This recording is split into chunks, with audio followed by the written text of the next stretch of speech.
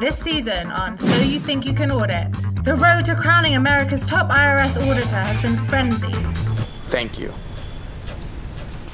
These auditing rock stars were placed in real-world auditing situations that were life-threatening. I got a paper cut. You're surrounded by the world's best reviewers of Forms W-2, 1099, 1040, Schedules A, C, and E. I'm not here to make friends, because auditors don't have any friends.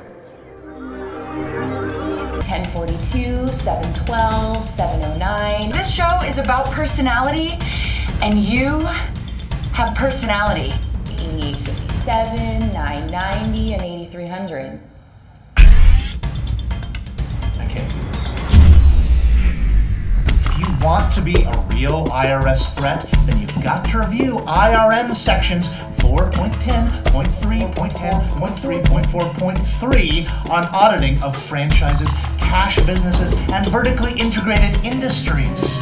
Please submit your last 7 years of taxes to the IRS for audit review and pay any penalties or back taxes. Goodbye. I've never had to audit someone who holds millions of dollars in domestic and offshore trusts. At Stake, a feature in the IRS Research Bulletin, a 2-day pass to the 2012 IRS Research Conference on Tax Compliance and Administration, and a Casio DR270 TMBK adding machine.